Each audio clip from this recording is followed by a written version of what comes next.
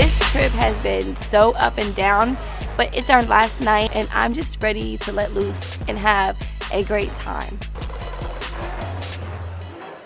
Asiah, I see that you have the lovely ladies out tonight, and I've been interested in possibly rejuvenating these. What do you mean no? I would take those I will take. and be perky and mother happy. Ooh, this is lies. Bras, Victoria's Secret, she is based off a lie. I just want to start off the evening by saying we started off like on a really rocky moment. It really was. You want to beef up? Are you kidding me? No.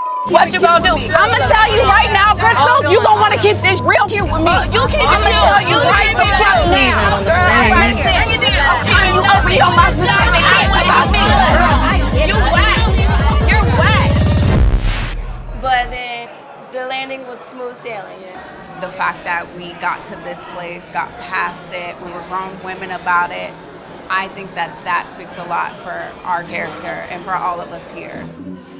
At this point, I'm definitely trying to keep it cute with Crystal, but I have 100% got my eye on her, and I hope that she knows to keep it cute with me.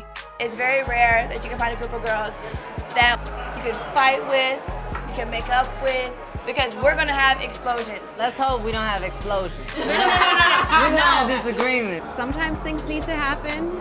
Needs to happen for the shift to happen. So there you go. This is important.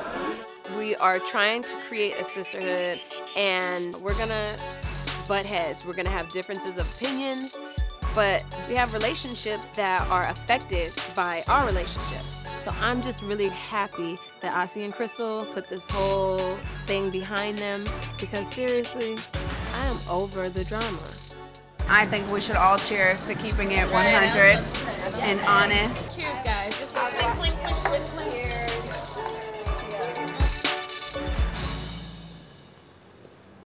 Are you loving the platinum life? Click below to subscribe for more.